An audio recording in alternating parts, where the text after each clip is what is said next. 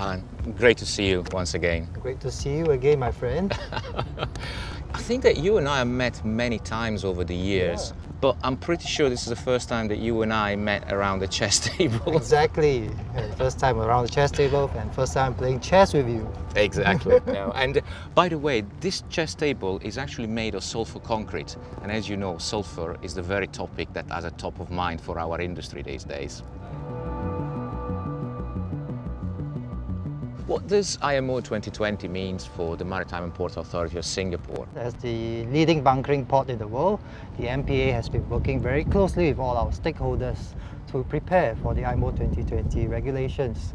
So we have been working on two fronts. One, to instill confidence through ensuring fuel availability, and two, to prepare our port as well as the thousands of ships under the Singapore Registry of Ships. So on fuel availability, we have been working very closely with all our licensed bunker suppliers, engaging them, talking to them, getting regular updates to make sure that they are available, to make sure that they are able to supply compliant fuels. We have published an information sheet detailing the list of bunker suppliers and the range of compliant fuels that they can supply for 2020. I always think about the industry, the marine industry, as our industry. It's not the industry of the suppliers, it's not the industry of the ship owners, it's the industry of all stakeholders working together and driving this industry forward. Working together in the industry is a very important element for us, which is why we have been working very closely with the Singapore Shipping Association, or the SSA. So together with the SSA, we have published two technical guidebooks on complying with IMO 2020. So this guidebook will provide the details and the options for compliance, and also what to do when ships call at the port come 2020. So we believe that through this close collaboration, we can together navigate 2020. Yeah, and that's important because I think that one of the things I notice when I talk to customers or other stakeholders is the availability of information and tangible information put together by experts. So Luca, tell me, the IMO has announced the global sulfur regulations for some time. What has it meant for you? What has it meant for ExxonMobil? How's your preparations coming along? It starts with our long-term investment in our refineries. It then continues with the 0.50% sulfur compliant fuels that we have announced since April and October of last year. And then it's integrated and complemented by the new range of fuels and lubricants that are an integral part of how we think about preparedness for IMO 2020. What about enforcement, Alan? Because that's the other question I get all the time, and I'm sure that you get that all the time as well. Exactly, I've been getting lots of questions about enforcement. But Luca, you know, enforcement for MPA is nothing new. It's not new to us. It's very true. Singapore is a party to all the MAPO annexes, and we have been enforcing our regulations. So this is an additional enforcement point that we have to work into our regular enforcement regime. So we enforce MAPO regulations through our port state control and flag state control regime.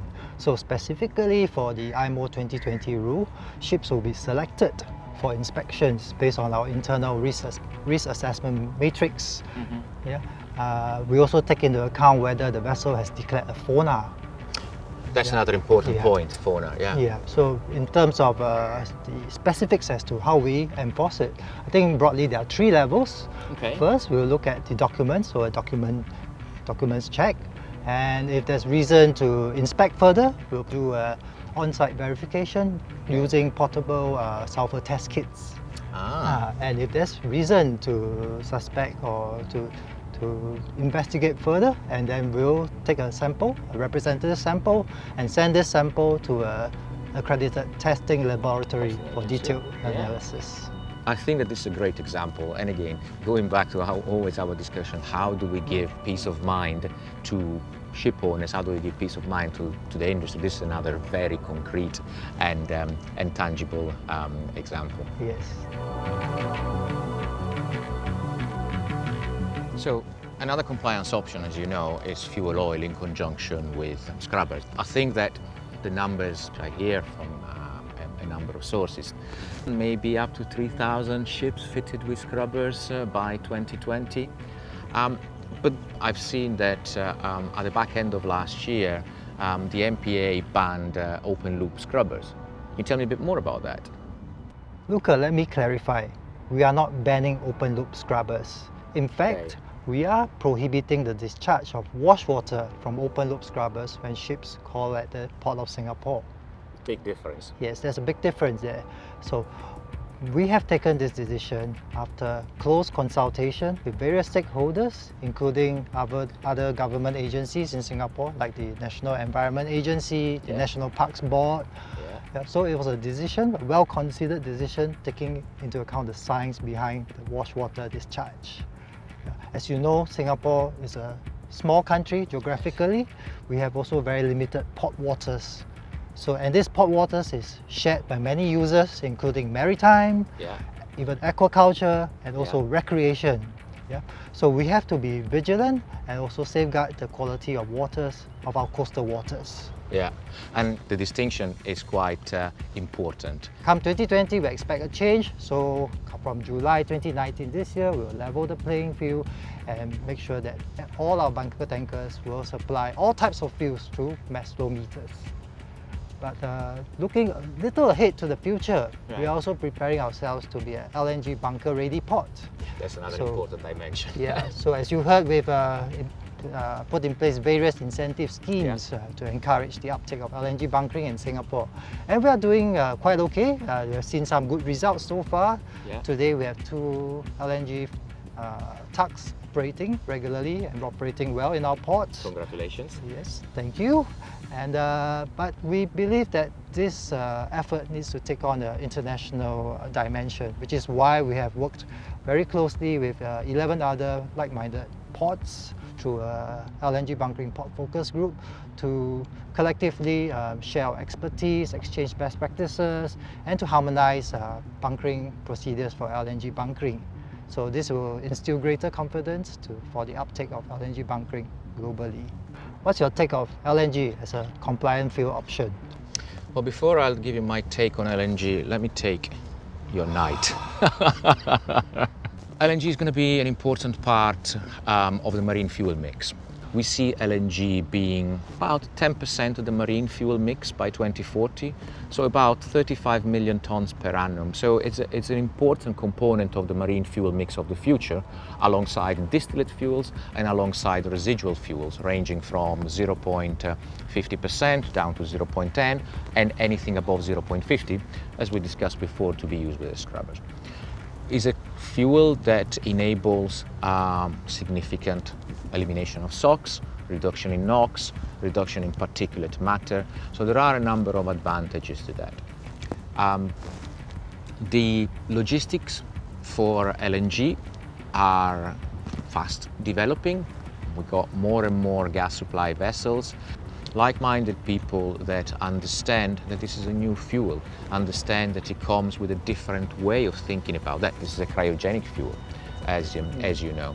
And therefore, safety is an important parameter, and the work that we're doing together as part of SGMF, the Society for Gaseous Marine Fuel, is an important part for that. So we believe that LNG is going to be a tangible part of the marine fuel mix in the future, and there are a number of activities that we are currently considering specifically for LNG for marine application. Great, and it looks like it's my turn. Looks like your move. To take your horse. Oh, to take my knight. Okay, I'll better get myself covered then. I feel that there is a bit of a shift in sentiment in the marine industry. What do you mean by the shift in sentiment in the industry? IMO 2020 is not just about any compliant fuel. It's about the right compliant fuel.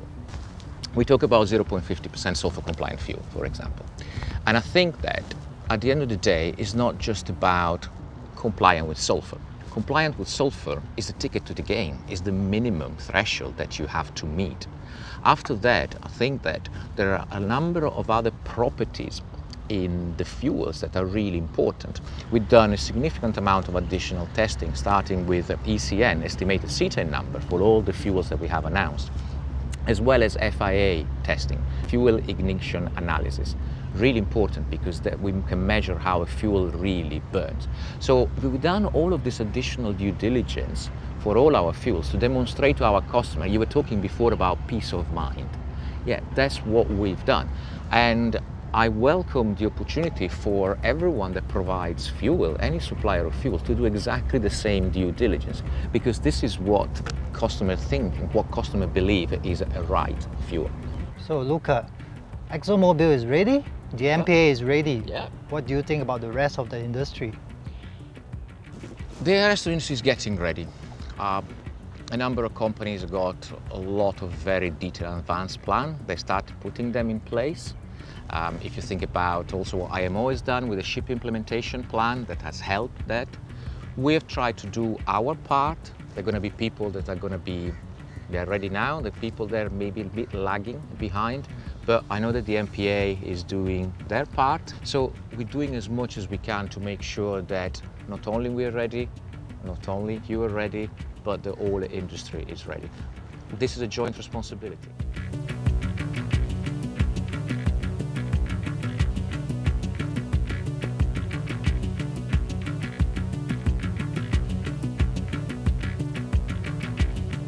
It's always really good to talk to you.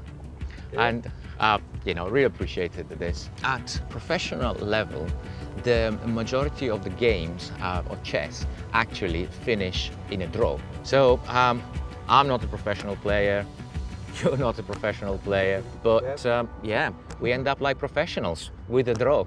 Yeah, it looks like a draw, and maybe we should have a rematch. I think I'll take you on that one.